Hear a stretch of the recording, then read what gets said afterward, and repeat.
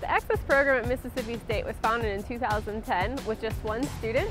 Our director, Julie Capella, was approached by a family that wanted an opportunity to further the education for their daughter with an intellectual disability.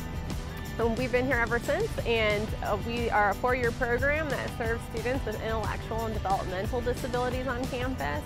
And we're fortunate to be the only one in the state of Mississippi to offer this type of programming for students with intellectual disabilities on a college campus. Our program focuses on 4 key components. We have academics, socialization, career development, and independent living. Our students are involved socially on campus. We've got students that are members of fraternities and sororities. We have students involved in many of the clubs and organizations here on campus.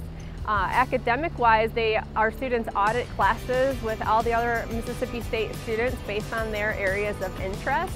And they also participate in internships every semester, starting their 2nd semester on campus, with the goal being to really further their skill set and make them employable when they graduate from our program, and hopefully getting a job that's related to what they want to do someday, that's realistic with the certificate that they come out of our program with. The Access program here at Mississippi State has impacted me by just going to class every day, doing homework, learning how to live independently.